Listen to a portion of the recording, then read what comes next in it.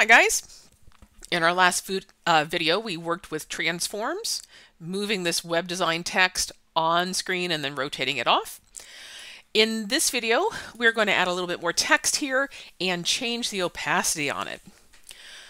So, if you would please come over to your layers panel, add a new layer above web design. This is going to be another text layer. So choose your text tool, and in the center here, just type "is the best" and accept your changes by clicking the check mark. Now let's go ahead and align this in the center. So let's unlock that background layer and then hold down Command on a Mac, Control on a PC, and that will allow you to select both of those. Then get your Move tool by hitting the letter V on your keyboard. Now you can align it horizontally and then align it vertically. Come back and select just the background layer, lock it, and that way we won't mess around with it, and then select the "is the best" layer one more time. So you can see over here in the timeline panel that it brought it in above the web design layer.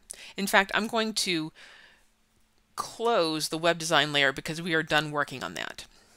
Now twirl open "is the best." Now, you know that I want to work on opacity with this because that's the name of the name of this movie. So go ahead and click the stopwatch, and that is going to set up my very first opacity keyframe. I want this when this layer first comes in, I don't want it to be seen. I want it to fade in. So the opacity level will actually be set to 0. Don't be seen. And then a little bit later, as I drag my playhead forward, I'm going to add another keyframe, and here is where I want this to have a 100% opacity. Okay, let's scrub the playhead and make sure that that works well. Okay, that looks pretty good. I'm going to play it from the beginning to make sure that the timing looks really good. Hit your space bar.